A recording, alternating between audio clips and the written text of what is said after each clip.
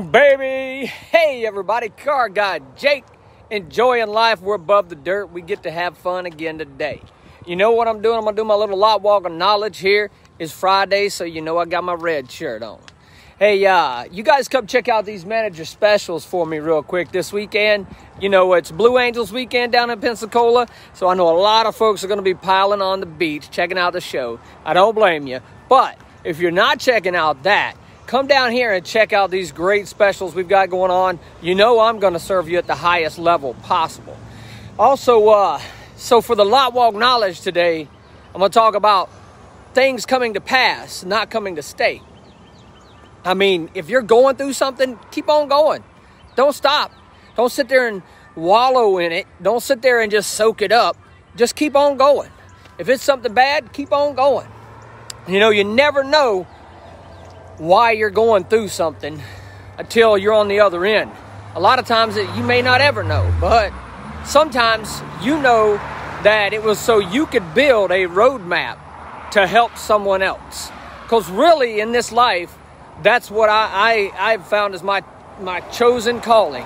I want to serve others. I want to help others. I want to be there for others. Because I have been through a lot of map building. So I can help you guys get through something. All right? And just take that for what it's worth. Keep on going through whatever you're going through. And don't forget that when you come out on the other side, take notes. Make a journal. I challenge everybody to start journaling. You know, years down the road, you know, you may be going through cancer. You may be going through, you know, things that happened way back, you know, when you were a kid. You mean, you don't know. I don't know what you're going through. But I could guarantee you that somebody else later on down the road that you're going to meet is going to be going through it. So do your best to be there for that person, to help that person. And that leads me into this next thing. You know, it's Red Shirt Friday. Remember everyone deployed. But then also, I want you to hashtag call 22 veterans. Put that on your page. Everybody call a veteran today. Text a veteran. Just say, hey, guy, thinking about you. Hey, you know, you were in the military. I appreciate what you did for me. You know, I love you. I'm here for you.